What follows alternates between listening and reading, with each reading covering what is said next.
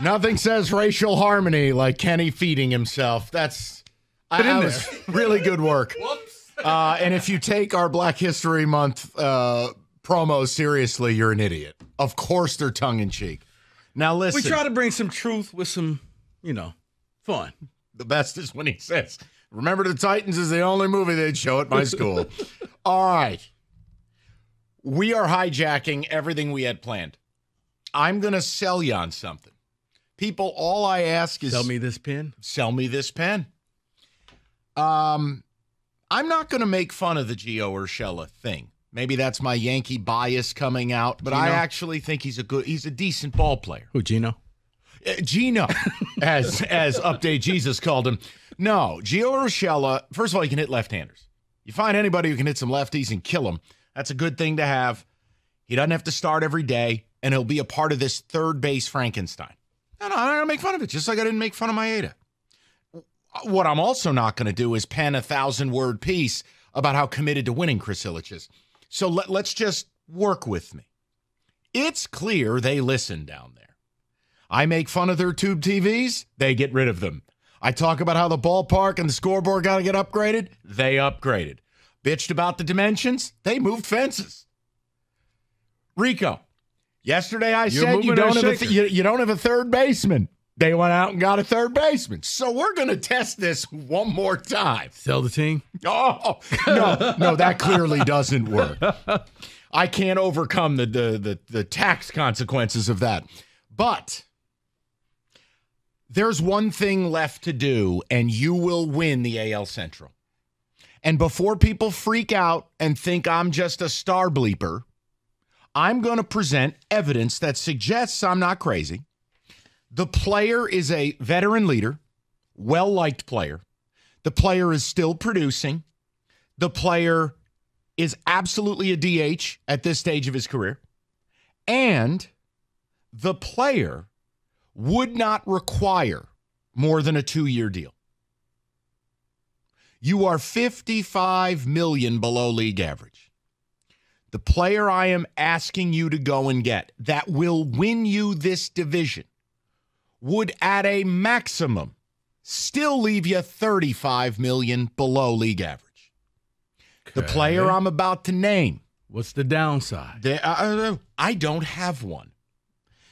The player I'm about to name, 4 of the last 5 years have been, for your offense, elite. Let me give you some numbers, okay? By the numbers. Let me give you these numbers. 939, 867, 790, 893. Those are the OPS of this player, the on-base and slugging. This is a guy that is a baseline, will produce 65 extra base hits between home runs, doubles, triples, the whole bit. Minimum 65. Which is good because Comerica Park. Shout out dimensions. Yeah. Rico, the move they need to make is to go out right now and offer a 2-year, $40 million contract to J.D. Martinez. Before you call up and cry that I'm blocking Kerry Carpenter, why don't you go look at Kerry Carpenter's last 2.5 months last year? Second of all, there's no saying I need to play J.D. every single day. But if I give him 1 day off a week, if I get Carpenter once in the outfit, I'll find the at-bats. So basically pay J.D. about 120 games. 120, 130. The point I'm making is I could take the pressure off of Kerry Carpenter. Here's what else happens. Injuries. They always happen. With J.D., he's going to give you at least, here are the games played for J.D. the last 5 years. 146, 54, the injury year. 148, 139, 113. Guys, this isn't just a name or, well, we recognize him or he kind of looks like Kenny's older brother. This is exactly what the team needs. The better part of 30 home runs, veteran presence, reliability, and it's a DH spot that, no disrespect, I'm not displacing David Ortiz in his prime. I'm displacing Kerry Carpenter. I want you to argue me on this. Guys, they can win the Central. No, because you're looking at his one bad year was the COVID year. So, yeah. And baseball's a hard sport to be consistent, right? It's difficult. This guy is a model of consistency. He's made for this ballpark. Get you the extra base hits. And if he says no, or says he wants a third year, or somehow, even though he was on a 1-year, $10 million deal last year, if any of these parameters aren't good enough for him, here is Scott Harris's response. Because, see, now, I like the idea. I would have probably lowballed a little bit and said 2-year, $30 million. Let's see where that goes. If we have to bump it up to $40 million, he'll feel like he won, but I was willing to pay that anyway. Because here's what Rico, that's my whole point. I didn't want to quibble with people. Look, I don't even know if people in this town are awake. I think the Lions have gutted them. I think they're nude in the fetal position. It's like True Detective. They're seeing ghosts out here. Gio Urshela is going to hit left-handed pitching, and he'll moonlight at third. He can play a bunch of positions. I don't make fun of it. I don't make fun of Maeda. You can keep Flaherty.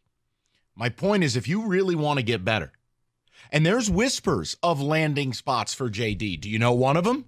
Cleveland. You don't want him in this division.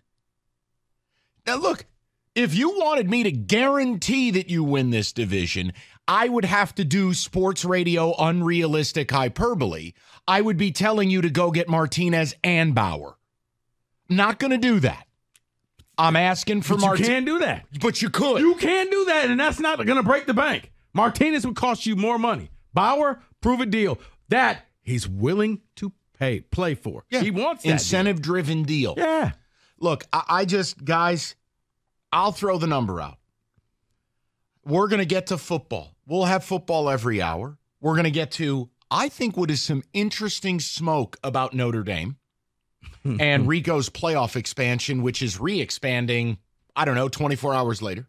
Because we can't be contained. No. We're on fire. In the 3 o'clock LGRW, as Kenny goes full quad flag. We're going to talk about it.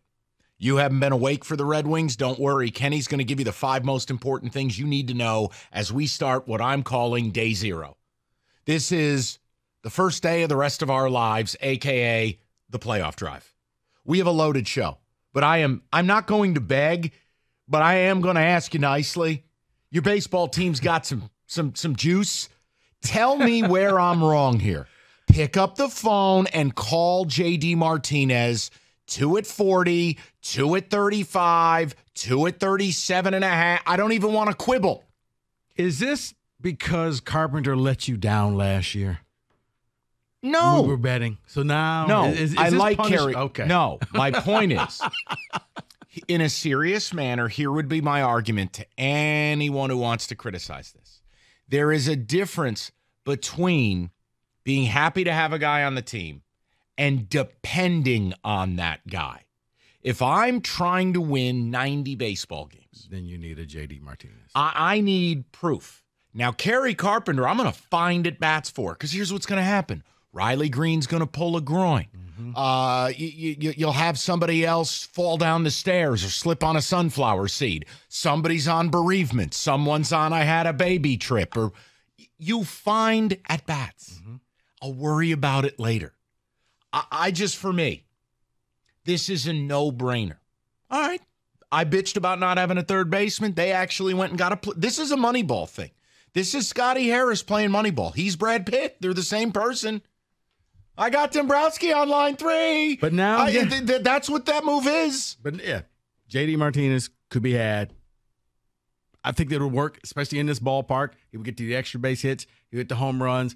He may strike out, but you know what? It's feast or famine. You wanted the rub on all of this? There it is. Last year, he had his highest strikeout rate of his career at about 30%. But I'm looking at the long haul. But here's the thing. Here's how low the bar is for strikeouts in this town. So long as the ball was somewhere in the strike zone and you missed it, I'm okay with that kind of strikeout. This is a team that barely has players with a 700 OPS. This guy's coming in over a 5-year sample size between 850 and 900. Argue it. Support it. Argue it. Do whatever you want. Give me one good reason Scotty Harris doesn't make that phone call. Now, him saying I don't want to, I don't accept it. I don't have to. If Chris said the money's there, but Harris doesn't want to, he's wrong. If Harris wanted to, but the money isn't there, Chris would be wrong. There's only one acceptable thing in my world. Pick up the phone and make the call. And go win the AL Central. JD Martinez as a stabilizing force in the middle of this order to continue Torkelson and Green's growth. Mm-hmm. Think about having to negotiate. Do this. During the timeout, I want you to just do this. Go to the Google, as the kids say. Type in Tigers' projected lineup. And I want you to look at what it looks like now and then tell me what it looks like with JD Martinez in the middle of it. Okay. It is a seismic difference.